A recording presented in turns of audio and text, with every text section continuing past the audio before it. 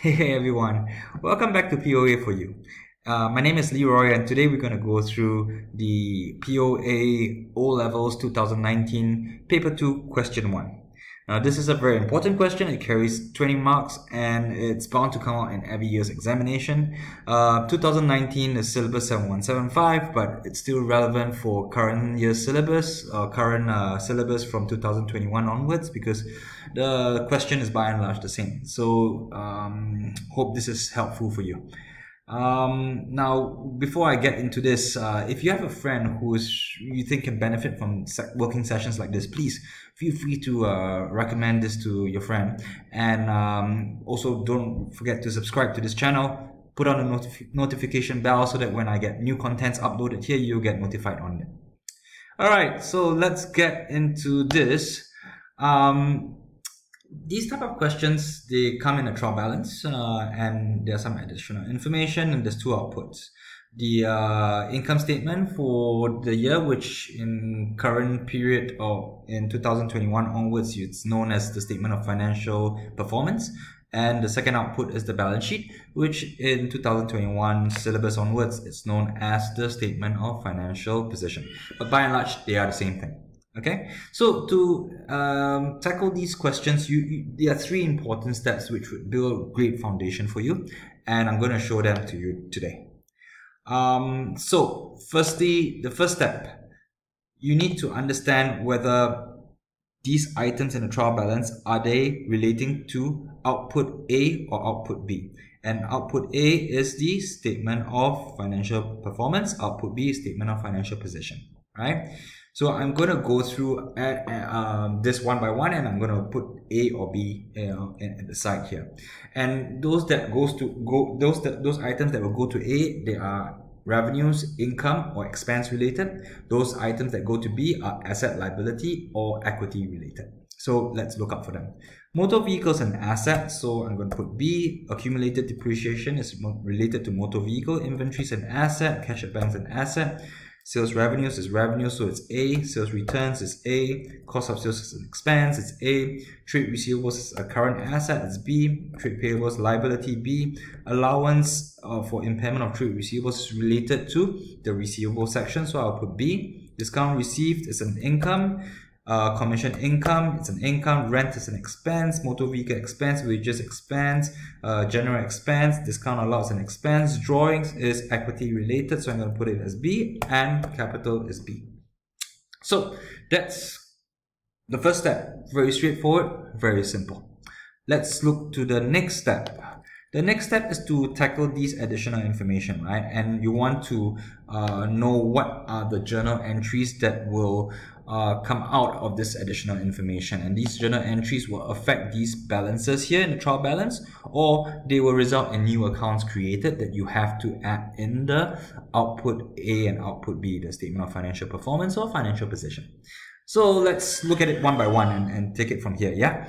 So the first one tells us wages and salaries at the end of the period were still owing, alright? So then if it's still owing, that means you have to take into account a payable, wages and salary payables, and these are liabilities. And a liability is credit in nature, so if you want to account for additional wages and salaries owing, then a liability that's credit in nature, you got to credit that. So you got to credit wages and salaries, payables, 1250, and what do you debit? You debit the wages and salaries expense, because you have additional wages and salaries expense that you have not taken into account in this trial balance, and you need to account for that because they were owing still. Alright, so wages and salaries expense, okay, or wages and salaries, it's what it's known here, so 1250. Then the next thing is the rent expense for this period. Rent expense here covers a period until October 2019. So this financial year is until the end of April 2019. So if it covers until October 2019, that means how many months is prepaid? There's May, June, July, August, September, October. Right, so 6 months is prepaid. So this period is paid for 18 months. So what we do is we have to recognize a prepayment. a prepaid rent. And prepayments are assets, and assets debit in nature. So if you want to recognize an additional prepayment, you debit the asset prepaid rent. And you calculate the prepaid rent by taking this value, 14,400. You divide it by 18 months because that's what you paid it for, and you multiply by 6, which is the prepaid number of months that has been prepaid for. So that's your prepaid amount, 4,008, and you credit your rent, because rent, you want to bring this number down. It's not so much. This is representing 18 months, but your financial statements, you got to put it for 12 months, right? So you're going to reduce the rent by that 6 months that you calculated as prepayment, and that's gonna be 4,008. Now, why do I credit rent? Because rent is an expense, and expense is debit in nature. So when you want to increase an expense, then you debit it. If you want to reduce the expense, you credit it because it's debit in nature, right? So that's the rationale for that. Now, the next one is motor vehicles, depreciated 20% using reducing method balance. So depreciation is a standard journal entry, depreciation expense, motor vehicle, and credit accumulated depreciation, motor vehicle, right? And this is reducing method will take the net book value of the asset, which is cost is 62,000 less 22,320, right? Okay, so that's what I have here, multiplied by 20%. Okay, so reducing method balance is taking the net book value of the asset at the beginning of the period multiplied by the depreciation rate. So the net book value is the cost of the asset less the accumulated depreciation before this depreciation entry is done, right? So that's the amount, and this is what we get. Okay. Alright, the next, number 4, sales invoice 2000 has been completely omitted from the books. So you have to add this into the books. So this sales invoice, what's the double entry for sales invoice? Usually sales invoice will have a debit trade receivables. This is a standard credit sales journal entries, right? And credit sales revenues.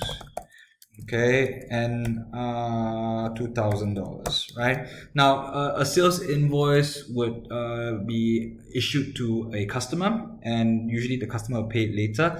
And if that's the case, that means trade receivables is crystallized, because trade receivables represents amount that customers owe you. So customers would owe you more, and therefore you debit trade receivables. And trade receivables is an asset. It's debit in nature, so if you want an increase in the asset to represent an increase in the asset, then you have to debit it. Similarly, sales revenues is credit in nature, and if you want to signal that the sales revenues has increased or record a higher level of sales revenues, then you credit it, as what we've done here.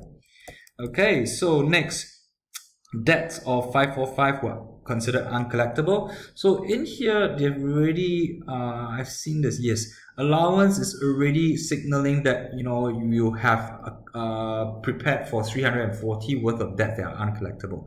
But they say that no, this 340 is no more correct. It should be 545. So you want to change this allowance to 545. Allowance is credit in nature. So you credit allowance because you want to increase it for impairment of I'm going to use short form more of trade receivables, and this is going to be from you want it to be 545 in the end, right? So it's going to be 545 less what the balance here is. So you got to credit it by 205, and this 205 will be added to this 340 to have the ending balance of 545. Now, what do you debit? Wherever you credit or debit the allowance for impairment of trade receivables, you always debit it to this account, right? You always debit it to impairment loss on trade receivables, and this is a account that goes into the statement of financial performance, right? So this is 205 as well. Okay.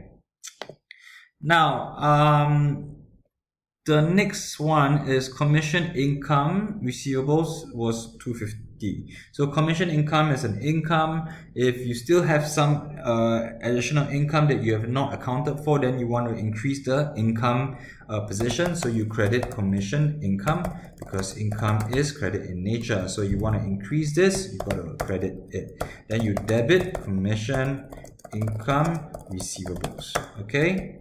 Because that's an asset, right? So you debit it as well to recognize a higher amount of the asset that is due to you. Cost of repairs or personal car of 1,500 was included in motor vehicle expenses. So the owner's personal car expense was included in the business personal motor vehicle expense of 3610. So you can't do that, right? Because that's his own expenses. So that's considered a drawings. So you are going to recognize higher drawings, and you're going to reduce the motor vehicle expenses. Motor vehicle expense. And motor vehicle expense is an expense, it's debit in nature, so to reduce it, you credit it. So you credit it by how much? 1,500, and the drawings will be increased by 1,500. Lastly, on the last day of the month of the year, owner bought a computer, 350 on credit. This has not been recorded and no depreciation needs to be charged. So you just have to record the fixed asset, right? So fixed asset is an asset, so it's debit in nature. To record this, you got to debit your, let's call it office equipment, right? Because computers will be under office equipment, and credit other payables.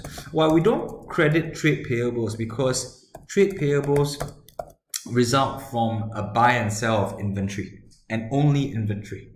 Anything else that you buy and sell, anything else that you buy on credit would be credited to other payables, and only if you buy inventory on credit, it's credited to trade payables. So remember that.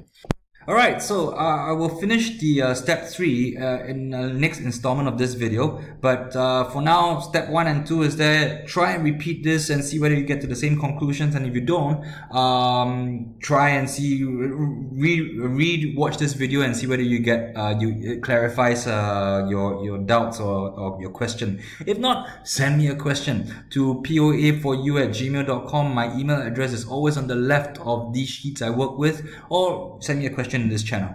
Okay, if you like this video, put a thumbs up and recommend this to your friend if you find that someone needs it, and I'll be happy to that this video gets shared to more and more people. All right, it's always a pleasure, and thank you so much.